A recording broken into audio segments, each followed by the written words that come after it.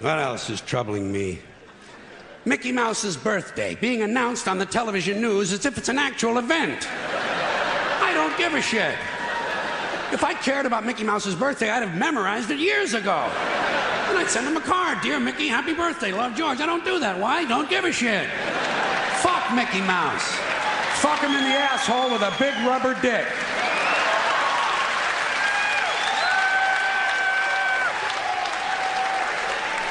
Then break it off and beat him with the rest of it. I hope Mickey dies. I do. I hope he goddamn dies. I hope he gets a hold of some tainted cheese and dies lonely and forgotten behind the baseboard of a soiled bathroom in a poor neighborhood with his hand in Goofy's pants.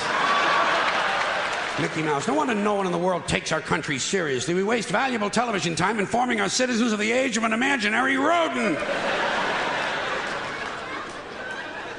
Another crime against society, hyphenated names. Hey, lady, pick a fucking name, would you please? Pick a fucking name. Hi, I'm Emily Jericho Fortescue. Hi, I'm George Jerk Me Off. Fuck you, too.